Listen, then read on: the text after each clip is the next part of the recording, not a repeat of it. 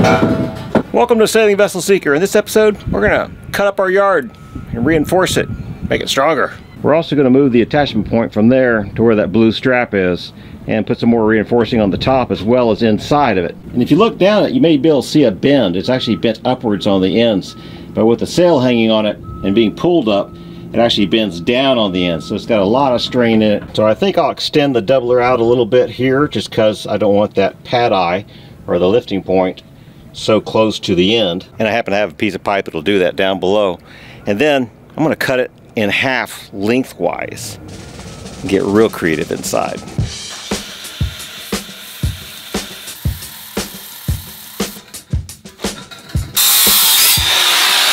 Now, a lot of people don't know it, but you can cut aluminum with any old carbide tooth blade. Yeah, you're going to be hard on the blade. I got a couple teeth missing there. That's why it's jerking back on me more, but it's got enough life in it I can finish this cut. So that's why I buy the cheap blades. That's a pretty serious cut, and when you lose a few teeth it just gets a lot harder, so better just change the blade out and go to the next one.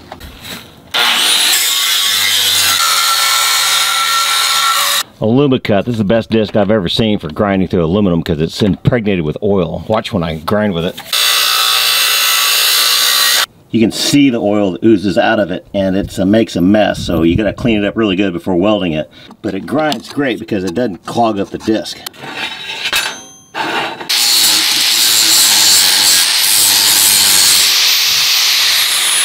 It's hard on the disc too. Look at it eat it up. But man, does it cut aluminum. Oh yeah, that'll do. The bevel will help it get welded back on with a lot of penetration underneath it. Okay, got a straight line, more or less, down the pipe. I'm using the painter's tape to find halfway around the pipe, so I try and get these two lines opposite of each other, so 2 marks on that. Line it up, go the other way. Paper works too, but painter's tape is really handy. So there's my 2 marks. Wow, they happen to line up perfectly. If they didn't, I just, split the difference.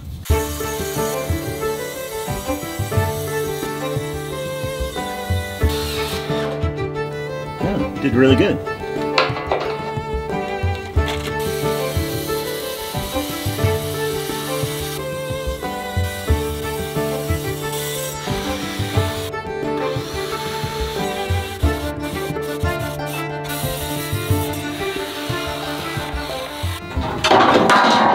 That went well. I got to show you the splices down here. That's the actual end of the pipes coming together where they're butt jointed, but this is the sleeve that was put in, and there was a slot cut in the outside pipe and then welded into this. You can see the end of that weld right there, and the same thing over on this end here. That's the end of the weld. Now on to stiffening this up. We're basically going to make it like an I-beam. And I got this material at a local fabrication shop. I got some 3/16 and I got some 1/4 inch. I even got some 3/8. 3/8 will be used for pad eyes if I need that. This stuff will be used for stiffener. So the idea basically would be to weld it in like that, put them back together and weld the other half on. I'm going to let it stick down below the yard, and I'll drill holes through here, and that's where the sail will get bolted on with its grommets. Rather than having to run bolts through it through the holes across the beam, I'll actually just weld those back up. Now we needed to spread the load on this. I put it in a prior video, and suggestions were to make a bridle. That's probably the easiest thing to do, but I got to have a lot of clearance. Bridles, they lose strength quickly as they start to spread wider. And that's really relevant back here on the tender, where the spread of that bridle right there makes a big difference. And so this angle here is more than 45, so this is not a bad bridle. But when you get this angle down low, it starts making this line have a lot of stress on it, and here it would pinch the size of the boat in incredibly. So a bridle works, but you got to have this long distance here, and I don't have that because it would get in the way before it got close to the top of the mast up there. But I got an email from Mr. Ypke in Holland of the Netherlands, and he had built a gaff, which is a lot like a yard. It's a structure on the top of the sail that pulls the sail up and holds it out, and they use them on racing barges. Yeah, racing barges. I love it. There's a lot of tradition, of course, with the Dutch and sailing boats, and they use these barges for commerce with sails on them before diesel engines. And fantastically they still keep up and race these barges. So it's something else to see. You know, when you hear of it, you think of, you know, for me from Oklahoma, I think of racing school buses. It's kind of the same thing, isn't it? Alright, so let's get busy cutting this down to size. So this yard for the mainsail is about 25 feet long. Kind of looks like I'm working on a grill, doesn't it? So with the doublers, that's about 60 feet, and 24 tooth blade is still holding up. Noticeably duller, but still there. I thought I'd bring the table saw up and start cutting these plates, but no, it's gonna rain instead. But it is beautiful.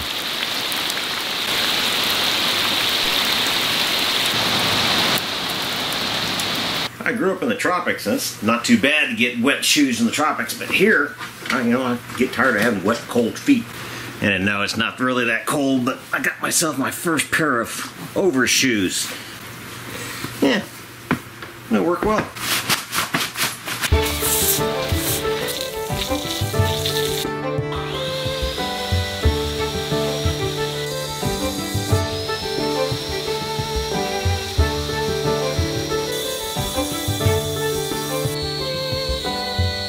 Lots and lots of grinding today. This is the edge that's going to stick out below the yard, so I'm going to round this edge over. It'll be the one that gets the holes drilled through it for taking the sail, and then this edge just gets a clean up so that it can be welded in.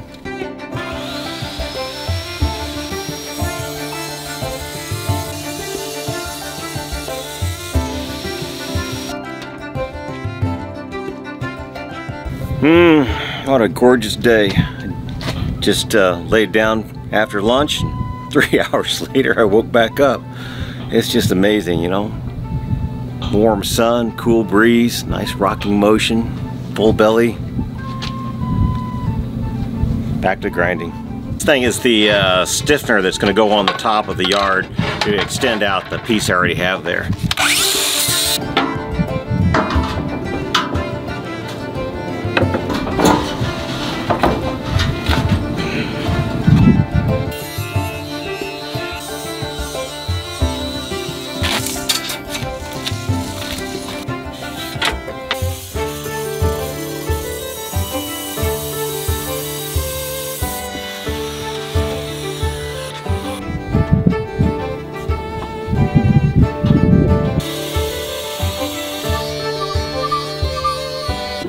They're busy putting a dock in over there. That's a pump running that they use to jet the pilings into the bottom.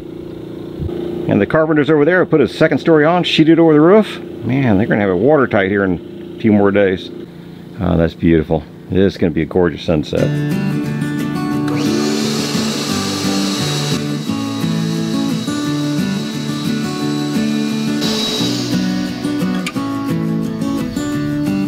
Wow. That's a nice one. Definitely worth a Facebook share. And you're welcome to join us on Facebook. It's SV Seeker. It's a group, and you have to be a real person with a real name. And that's the only requirements. And you have to be nice.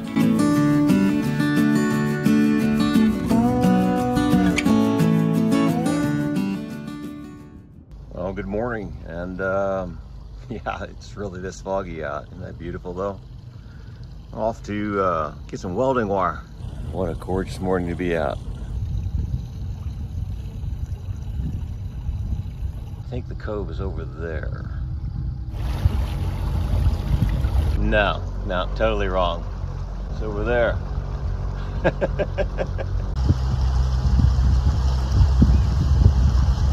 Well, not that Home Depot. It's not Tulsa. Tulsa is a town that, you know, we fabricate all kinds of stuff, but Foley, Alabama, and that Home Depot, that was a terrible selection of welding supplies. So off to the welding store. That's what they got.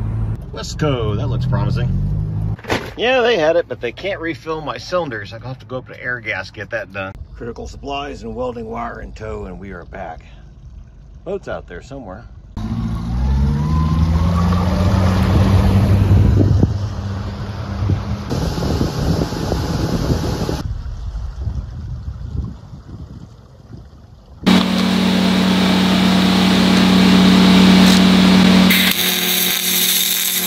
Looking good to me. And I'm running off the VMAC this morning. I got it on 48 volts, so it should be constant voltage. welder doesn't seem to care, but I'm told that's what I should use, so I'm using that. David Camp, I'm doing that for you. Make you happy. First thing to do is tack all this together.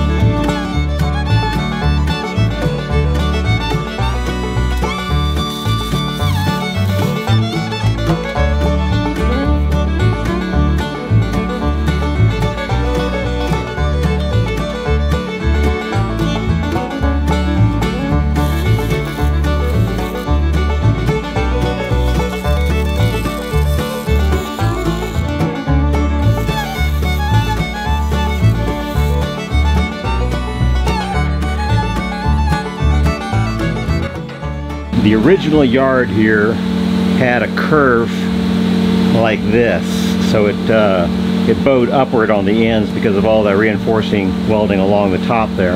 And I've straightened that out a little bit by adding this plate, and that's the difference right there. You can see at the edge here, so it's not too much. I'll be able to pull that back down easy enough because I can't weld this on next. I got to do the butt joints. So my plan is to weld this all the way across, and then I'll grind out a little notch here so when the second half comes in, it can sit right up against this. It won't sit on top of a weld.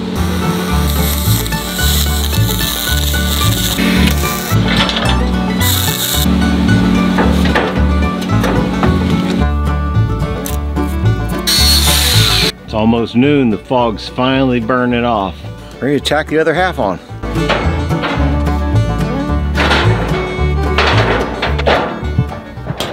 Now I have a choice here. I could weld that plate in the center to this bottom half all the way down and then put this top half on. That would leave me an easier weld down inside here where I got the doubler. It's important to connect the top edge of that plate in here as well. It doesn't have to be done a lot, so if I get it some, I think we'll be good. I'm going to roll this thing up though so I can weld flat down into it. Boy, it's got to bow the other direction now, so I got to put a tack in the middle and then bend it back this direction.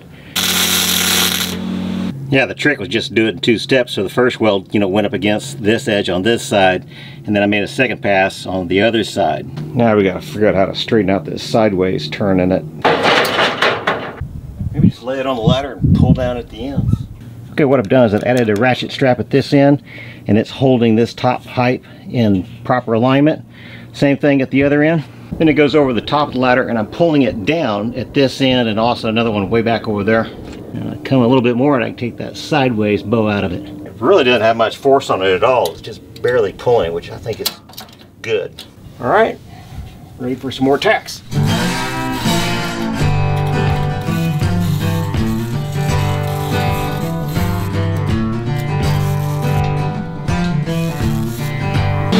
Okay, I got some long welds in on it now, about every 2-3 feet. I released the tension again, it's still doing okay, so I'm going to come back and put another set of welds in between these.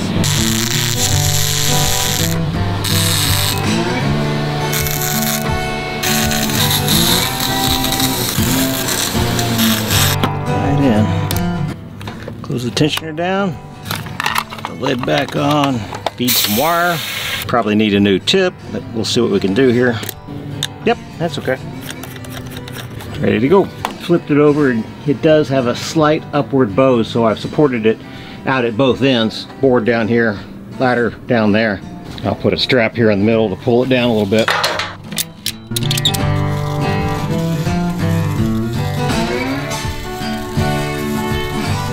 Let it cool down, release it, see what it does, and then decide on the next step. To be completely honest, I need to cool down too. Well, I let the strap off and it didn't move hardly at all, so we're doing the right thing apparently. Now we're going to do it some more. Okay, time to roll it over and do some on the other side.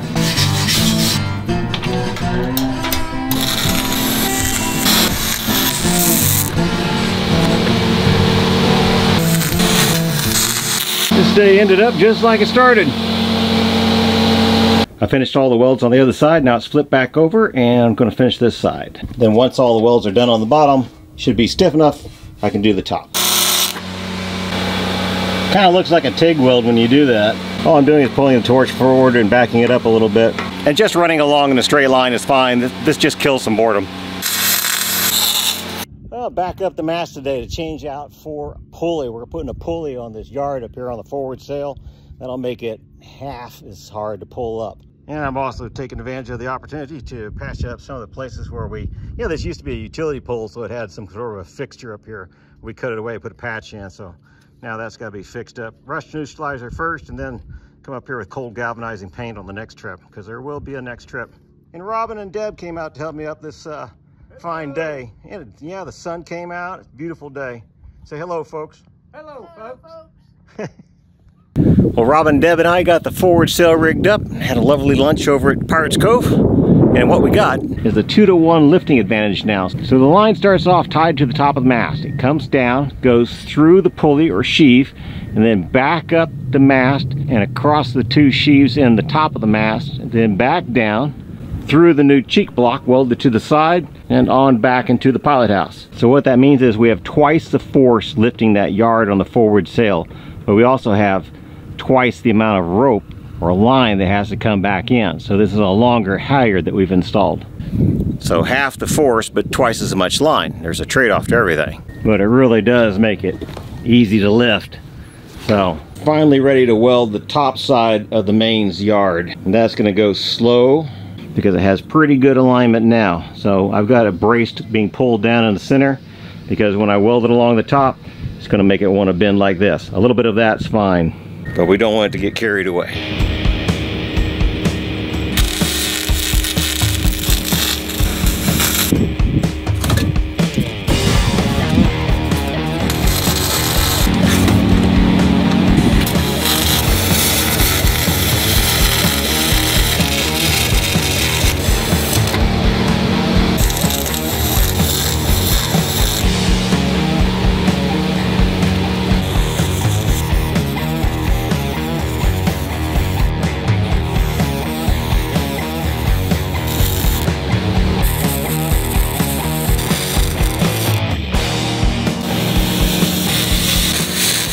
That's enough for today.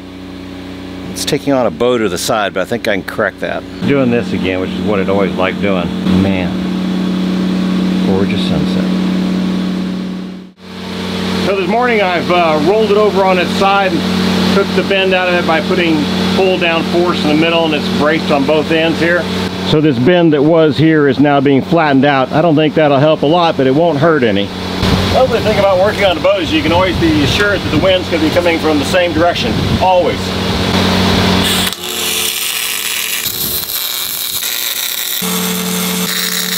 So there's 2 passes down below and then 1 big cover pass. I got plenty of weld down below where the plate comes up and it meets the pipe, but this doubler here is giving me trouble. I had a big gap in there and I can't fill it all the time. So taking advantage of a little scrap I have laying around, putting pieces of it in there so I don't have to put in quite so much welding wire. Yeah, that'll help a lot.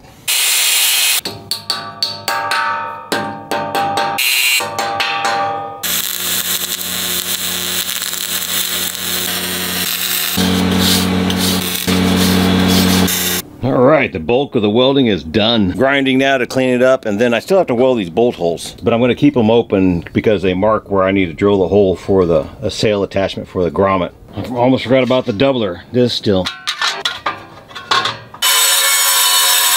Well, it turns out this pipe is a smaller diameter than what I originally used back down there for doublers, so I'm going to just split it down the middle, and that'll make it work. I can't put enough force on it to bend it flat enough.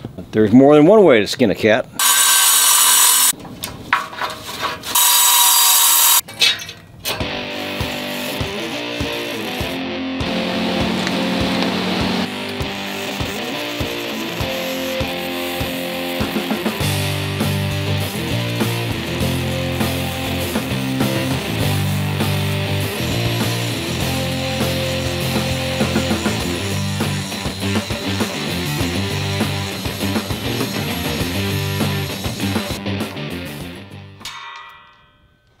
I missed it.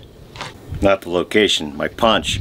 Larry Jackson, one of our locals, came out the other day and we went through all the boxes down below and I made up a text list of what's in them now. I had pictures before. I actually think the text list is better because I can search it in my notes on my phone. So I eliminated a lot of stuff. So every time I come across something, it's like, I don't need that anymore. I pull it out of the box and take it ashore, put it in the back of my truck and tell everybody in the marine over there, hey, if there's anything in the back of my truck that you want, come and get it. So hopefully I'm getting some of my junk pared down. You know, it's like, you know, how many grinders do you need?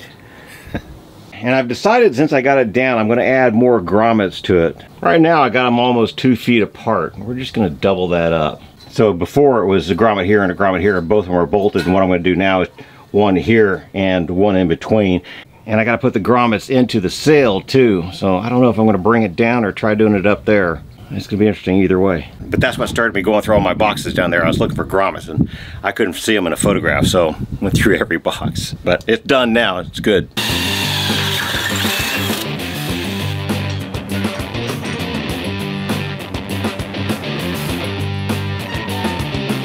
I almost forgot about the hold.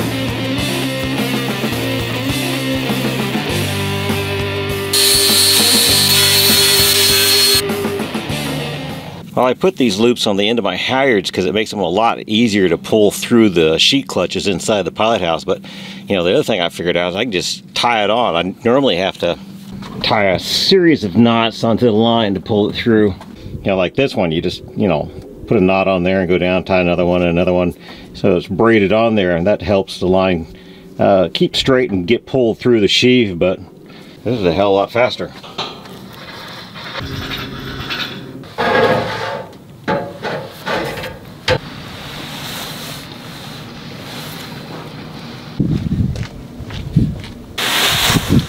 I've been finding lots of uses for that spare halyard. I gotta go up to mast soon and put a new block on, but it's a good thing because I forgot to tie the messenger line back onto the spare halyard. Mayflies from Oklahoma.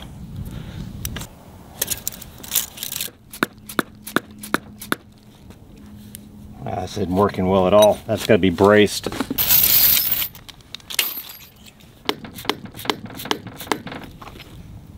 Yeah, that worked.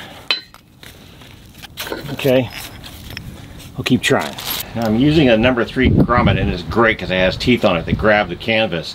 So first thing you do is you punch a 3/4 inch hole and then put it in like that, and then you have a die set that will splay that top ring out and make it permanently set into there. And the trick for punching the hole is to use a dead blow hammer with a nice chunk of wood or something behind it. Those boards keep my ladder from scratching the paint, but they also are very slippery. So I bought some sticky stuff to put underneath my appliances. I'm going to try it under my boards. If I fall, it didn't work. Yeah, I think it's good.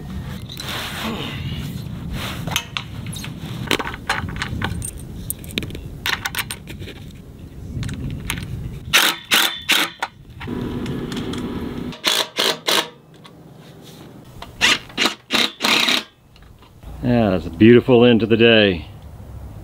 Almost done with the sail. I have to stretch it out a little bit, or a ratchet strap's going to help me do that.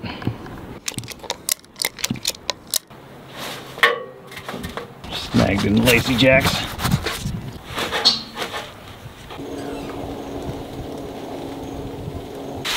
Ah, that's what I need to do. I need to shove it backwards. And did I say it was a beautiful sunset? Beautiful evening? Tell you what, you know, most of this life is learning to appreciate the little things. Sometimes they gotta be really small. When I start thinking that can't be done, that my life's too tough, I read Man's Search for Meaning by Viktor Frankl. He found beauty while in Auschwitz. Remarkable man.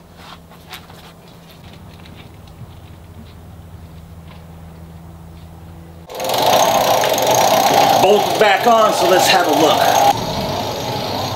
Put nylocks in there, fender washers, and I think that's going to be much better. get her all the way up. I don't think she's going to bend much at all, but that'll be another video. We'll have to wait and see. Well, that's it for this video. Thanks for joining us. And if you want to see a long version of this video, you're welcome to join us on Patreon. It's already out there with other long versions. Those are what I start with. I get comments from patrons, good feedback. I do some editing to the videos sometimes, even based on that feedback, and that's what you're seeing. If you want to be part of that, you have to be a $5 or more Patreon, and that's it. You get these long version videos. You get I'll answer comments and questions there for you for sure, and appreciate your support if you want to do that. If you don't worry about it. It's just a longer version of this video. You got things to do out in your shop, and if you've been out in your shop, send us a photo of what you've been making. What you make today. Doesn't matter what it is. Art, cooking. You've been out off the couch. You're ahead of the game.